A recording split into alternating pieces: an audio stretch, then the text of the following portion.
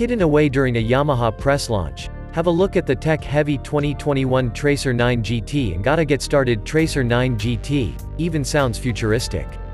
Or is it just me? After all, the new model from Yamaha is only a few days away from the official press release, and can't wait to give it a try. We'll tell you how it goes when driving it soon, but until then, have caught a glimpse of what makes this beauty tick, and think many would love to see and hear it. Yamaha Tracer 9 GT. Updated for 2021 first. The style is spot on. While other models in the Yamaha lineup may have raised eyebrows, this one looks sleek like anything.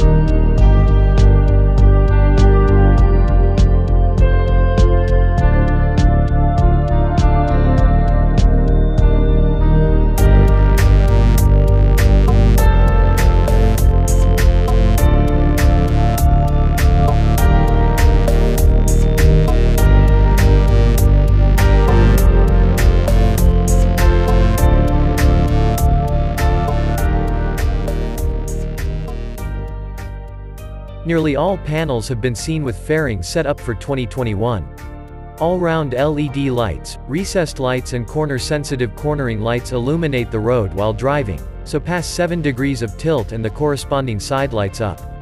Getting down to the engine, the CP3 890cc motor has been mounted at an increased angle, with the Crossplane crank allowing 4% more torque, 5 more bhp, 43cc increase, and somehow coming out of the other end weighing less than the previous edition.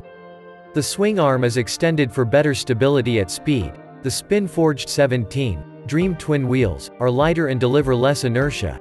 It's all about reducing weight, and the bike is 2 kilograms lighter than before. Not bad with all these shiny new bits, as well.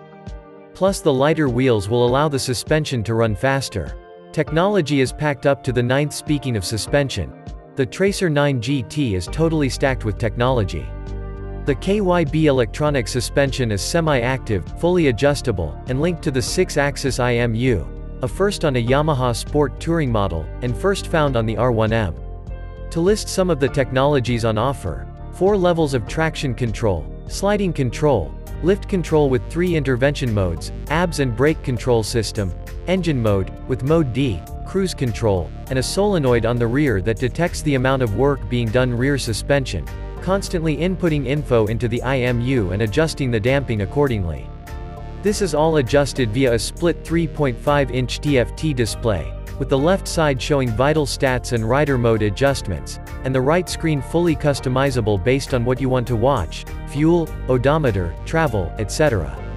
It would be nice if the right side could be a navigation screen. Part of the GT package is also a pannier, floating carrier, system, large enough for each helmet, and will soften vibrations and movements to maintain cargo balance. Not to forget the 10-stroke heated grip, 18-liter tank, and fast up and down gear shifters. This is a pretty proficient tour, that is.